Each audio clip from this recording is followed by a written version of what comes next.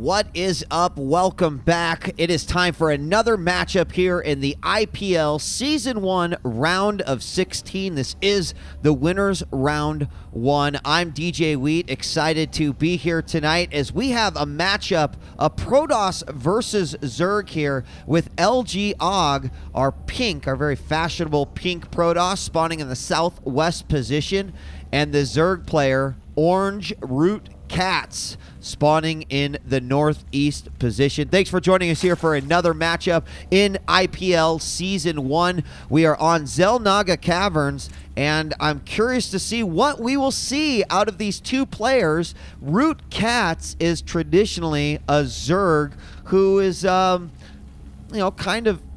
Hold on one second. CatZ is actually building two Overlords right now. I'm sure that cannot be... This could be a djWHEAT build right here. Not intentional at all. I don't know. We'll have to see. He's at 12 of 26. And I'm not sure that he... I think... Yeah, I'm not sure that that was actually supposed to happen here as I sit in a little bit of amazement here. Og is coming in and going, okay, well, there's no hatchery, so the pool must be up.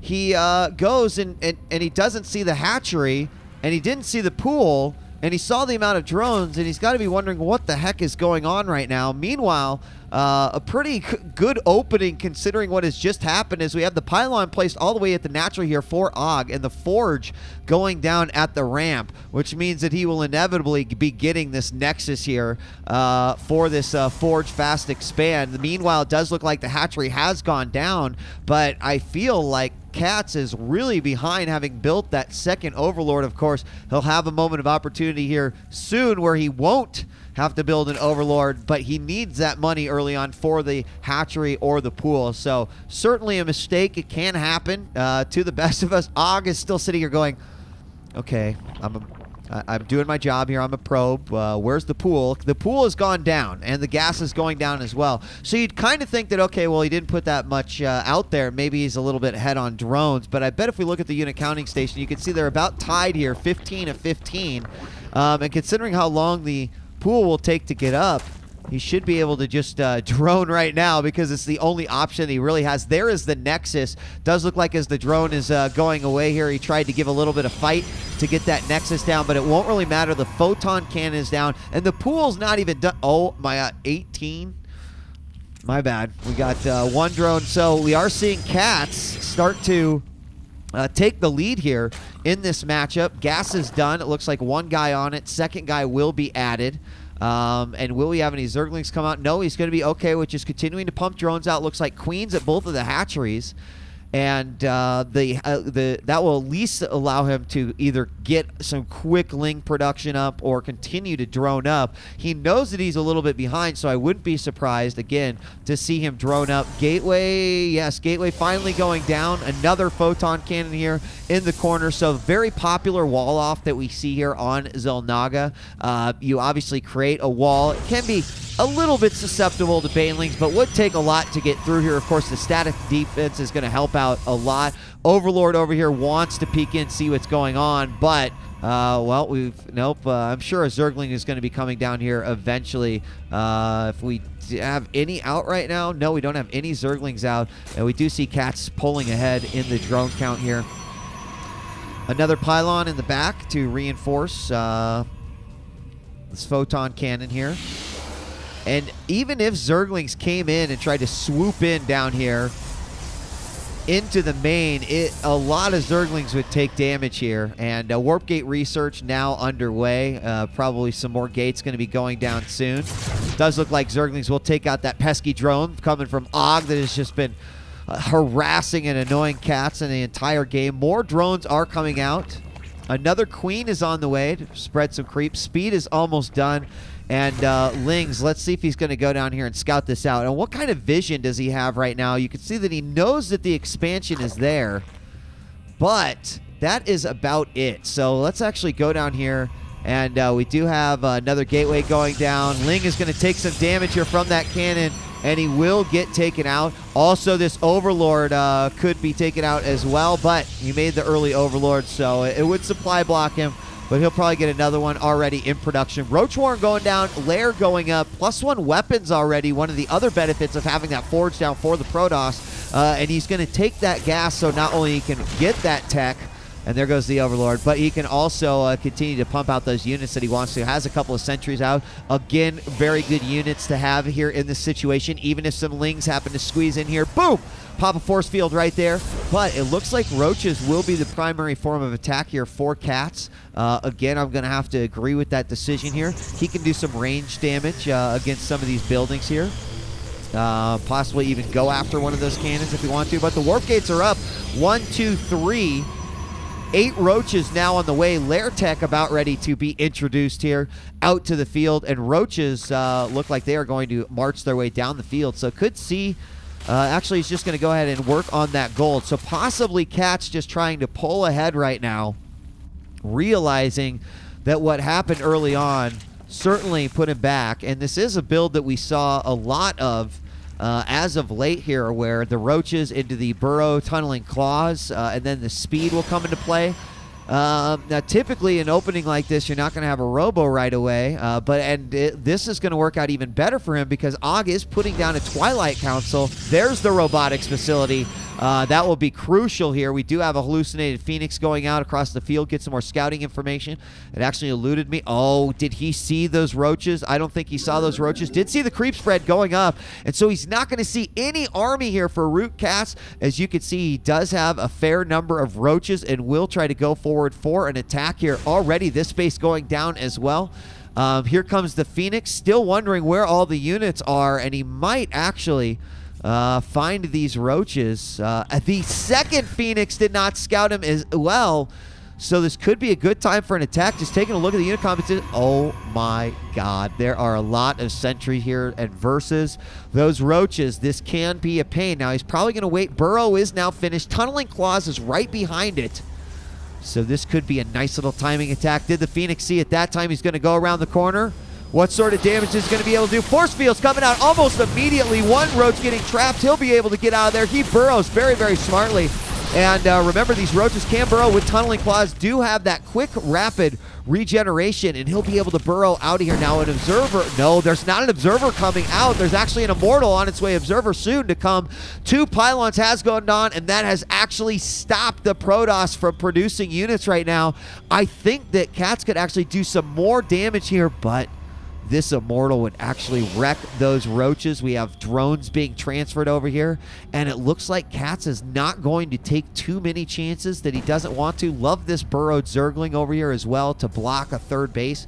They would try to go down. The one disadvantage that you're immediately seeing to a build like this and a Sim City like this is that you can see this army is like, it's one of those really bad Japanese subway videos where everyone's trying to get in the same car and they're trying to get out at the same time. Now, while an attack's not coming, it's not going to be that big of a deal, but something he's going to want to think about. Let's take a look at upgrades right now. We do have a +1 attack coming, missile attack. We have Groove Spines going, but +2 already started and well underway for Og right now, so he will have the advantage as far as upgrades go. That base will likely get occupied as well by CatZ. He's got his gold up and running very nicely, so he does have an advantage over here. If we take a look at the income tab, Spire about to complete as well. 12 Hydras on the way. Zerg is certainly shot ahead here in income. We're about even on Harvesters, and Roaches are going to come in here while this third trying to get established. He did manage to take that out. The Roaches are going to move in. They will get an instant cancel on this, but will they be in trouble? There is an Observer there. They're not going to be able to use that burrow. Force Field comes out, traps a few Roaches. They're going to still take damage, but 3 of them do. No, 2 of them managed to get away. Sorry, buddy.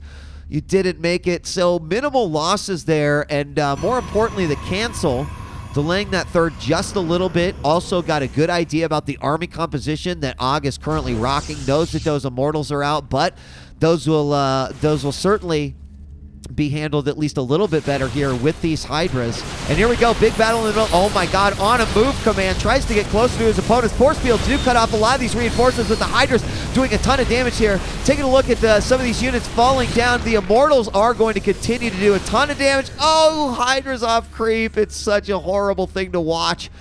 And he'll continue to spread that out, but the Observer's out as well, so he can kill those creep tumors if he moves up. Some Lings coming into play. I like that. They do get stopped quite easily by the force fields, but they can help in taking out those Immortals if they can even get in to deal that damage. Now we've got Photon Cannons going down. It's going to make it much, much more difficult for the Zerg player to get in here. Ventral Sacs underway, +2 missile. We do have a robotics bay underway as well. Let's take a look at some of Ogg's base here. A couple more gateways going down.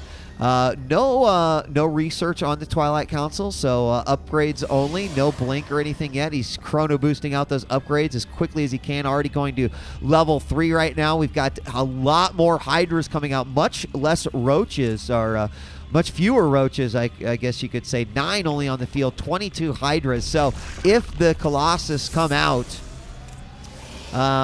it could do some serious damage, and we'll see if that's what's going to come next. Yes, we do have one queued up here after this next Immortal.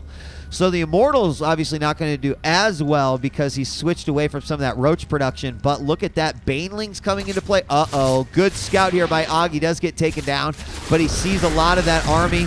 A couple of units coming up here. I don't even know if those were hallucinated or not, but more Lings coming out. The Corruptors are out as well. Oh, whoa. Where did that? It was loading up over here. Okay, so he's going to be able to drop these Banelings in as well. This is very smart, especially when you've got a tight-knit group like this. Also, the force fields will make it very difficult for the Banelings to reach their destination. So what Zerg players are discovering is that by dropping Banelings, similar to what you would do versus a Terran Bio army, by dropping Banelings on top, you're going to be able to maximize the splash damage that these Banelings do. I mean, a couple of Banelings right here in the middle of all these sentries would just do a massive amount of damage. So right now, I do feel like this is a pretty solid army composition here for CatZ. It's all going to come down to how he's actually going to play it out. Now, he is maxed right now, so he really wants to attack. Right now, the Protoss player not quite maxed. The static defense will also make a huge difference. You can see Stalkers spread out as well. He's anticipating a possible drop from those Overlords. It's typically what is indicated there when you see a lot of Overlords flying together like that. And he's going to fight in the middle of his defense. He doesn't let anything in. The Banelings, where are they going to drop? He is going to start to drop them, but they are stopped by those force fields, actually not doing a whole lot of damage there to those units. We will see these Corruptors come out. They are focused fire, and look at that army just disintegrate there. That was not a good battle here. He's going to come back in for more. They do manage to snipe off one Immortal. Not the best fight position there for CatZ. He's going to try to come around and harass the mineral line here. A lot of these units. Oh, that's a great position there for CatZ. Doing a ton of damage with those Hydras, but in comes the Colossus. Oh, they're just melting those Hydras on the ledge. He's got to watch out. He's just giving away. He's just donating those units right now. Another Colossus does come out. They will take out another pylon. What is on the way? 13 Roaches, Infestation Pit coming down. More Colossus on the way as well. Do not see any more Corruptors coming. It looks like CatZ is going to retreat. Now, I did not like that fight. If you do look, he managed to take out quite a few of those sentries. But I feel like the Baneling bombs would have been much more effective with the rest of his units there. I know that's a big old Captain Obvious moment right there. But if you go back and watch it again, you just saw him go, well, I got to do something with these Overlords. He's probably not going to be able to snipe the ones with units. And in all fairness, he did take out some sentries. So force field's going to be less of a problem here, but does he have Corruptors at all? He does not, and he could come in here right now and just attack into this. He doesn't really have anything to deal with those Colossus. Here come two Corruptors right now. He's going to have to protect those Hydras with everything that he's got. Those Colossus doing a good job right now. Blink Stalkers also taking the high ground. There's a couple of Immortals in and out of the fight. It looks like enough Corruptors are going to be able to come in and reinforce this. Stalker numbers are quickly dwindling, and we will see the Colossus go down, so those Hydras will be able to maximize their damage with some really solid DPS. The gold base is not out. Now we want to see some corruption on those Corruptors. Oh no, the worst thing ever. as a Colossus marches out into battle. Look at this. We have an Overlord loaded up with a few Baneling. Let's see what he's going to be able to do. There are a couple of Photon Cannons there. Is he going to be able to get him out? Oh, he got 2 out. He got like a couple pros. Meanwhile, another fight here at the third. More Roaches coming out. More Hydras on the way. Roaches are coming. Oh, great corruption here on all these units. It will, again, keep that damage up. Nice blink out of danger. But I think with enough of these Photon Cannons down, he's going to be able to come in, take that out quickly, possibly even finish this army off, take out this third. And I think that CatZ will have brought this back in his favor, despite the fact that he really did have, well, hold on here, some good blink action coming in. More Ovies coming in, but they're just a distraction. They're totally fake. They're not bringing anything at all. And that distracts Og just enough to have to retreat back into his natural. More units coming down here. And whether those Overlords were intentional or not, Og says GG, and he will lose game 1. First game going to Root CatZ, despite the fact everyone's going to start the double Overlord now. They're going to be like, oh my gosh, best build ever, double Overlord at the beginning, go OGs. And then finish it off. Huge macro play there coming out by CatZ. Great creep spread here. And first game does go to CatZ.